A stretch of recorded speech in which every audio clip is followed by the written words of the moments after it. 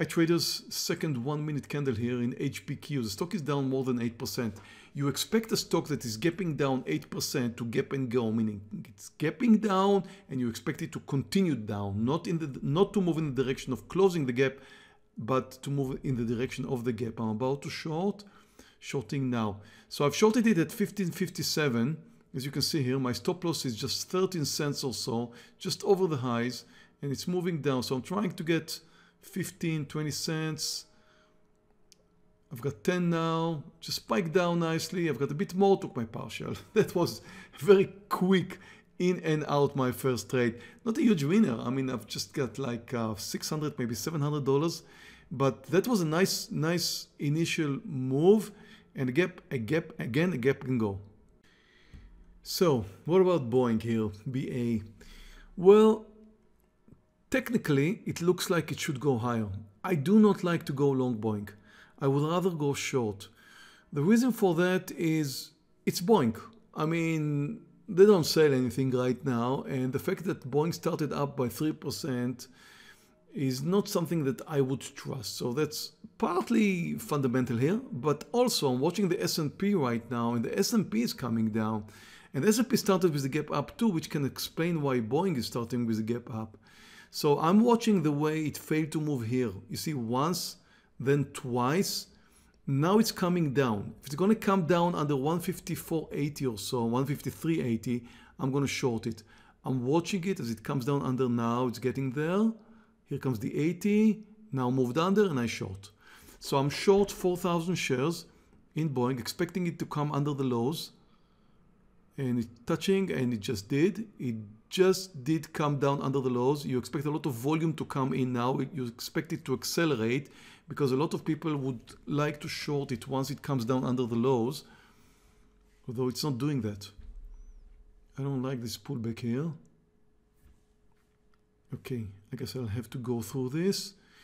But again, I'm watching the market, the S&P 500 now, and it is coming down, so Boeing should follow, and it does. Good, good, good. Here comes a new low. And we're going, and we're going. I'm getting ready for my partial. It's overextended now. First sign of a pullback. I'm up $4,000 now, a bit more. Now, I thought it was about to pull back a bit up and took my partial. And again, you know, this trade is based mainly on market direction. Watch the S&P here. We started with a gap up, and as you can see, we initially came down. The point where we closed the gap, which is right now, that could be the point of reversal. Usually when the market starts with a gap up like 0.3% as it started today, you would expect it to come down, close the gap. Now the stock did follow the market as it should. So I thought Boeing is failing to move higher. The market came down. That was a perfect trade. I'm watching DLTR. The first thing you should know is that it has a very nice technical formation here. Watch this very nice resistance point here, but you also need to take a look at the market. I just mentioned a few seconds ago, when I watched the market closing the gap, I expected it to bounce. Now, I don't know if that's going to be a small bounce or this would be the low of the day, but when the market is closing the gap, that's the only thing it wants to do. Come down, close the gap, and then possibly change direction. So it's very, very realistic now that the S&P will stop coming down here and will move higher. Therefore, DLTR should move higher too. Now take a look, it's coming there, and I'm going to go long over 96.80, and it's right now. I'm long. I'm long DLTR. I mean, the stock is up 10%. Everybody's watching it. Everybody's watching it. It should continue moving higher now, and it does so far. Now here's DLTR. It made the move I was expecting it to make, not without some small pullbacks. About to take my partial here, selling 3,600 shares, sold now. Took my partial in DLTR. That worked out fine. You see, it came very close to the highs now. You would expect to have some kind of resistance. I don't expect it to continue higher from here. That's why I took my partial right here. Maybe it's going to bounce. Maybe it's going to continue later. And here's my results, just 20 minutes into the trading session, and I'm still holding 400 shares of HPQ and DLTR, another 400 shares, and done with 3 trades, all green, HPQ, DLTR, and Boeing. So all is well today. 3 out of 3 green trades. up $5,700, a few $100 more open, so just over $6,000. All of my trades were called live in our live trading room, which you can join by clicking here for a free 14-day trial. We all trade together, share the same picks, and I'm really looking forward to trading with you.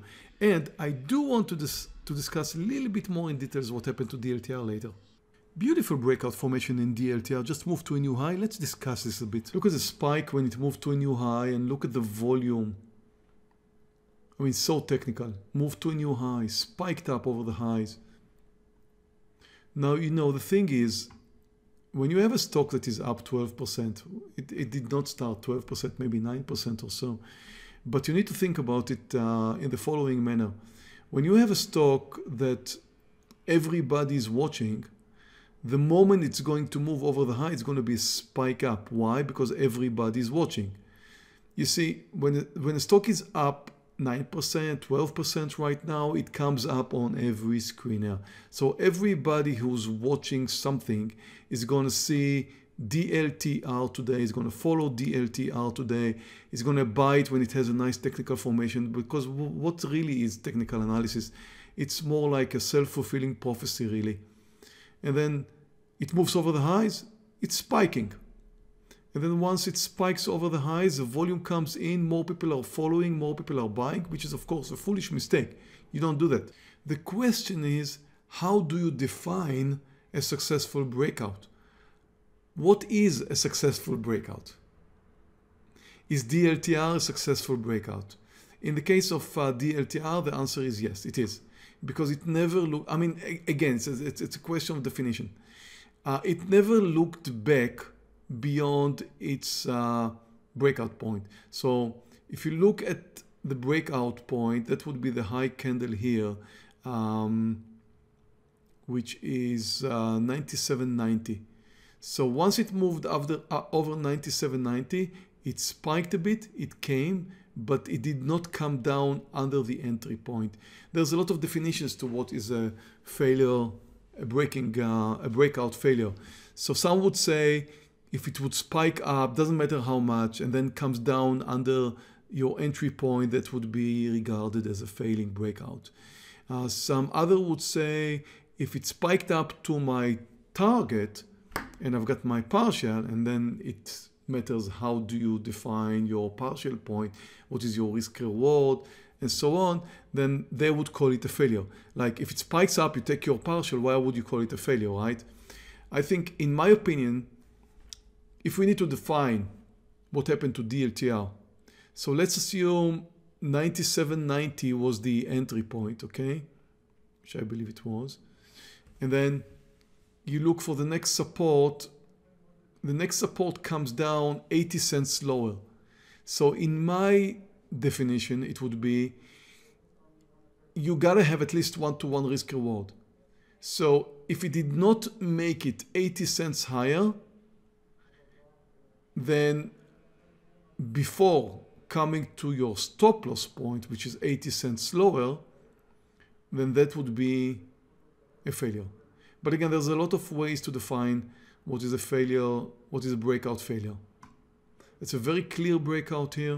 It came out with a very nice technical formation, nice cup and handle. Once it moved over the highs, you can see the extended volume bar, which is right below, and now it's moving higher. So it did not move under your entry point or to your stop loss, and right now it's up almost 1.5 points. So that was definitely a successful breakout. Thank you for watching our video. Before you go, we invite you to take Tradenet's free welcome course. It was designed to teach you the basics of Wall Street trading. Click here to sign up for this no-risk, no-cost offer. If you like this video, please subscribe to our YouTube channel where you can view many more stock trading videos. Questions or comments, please submit them below.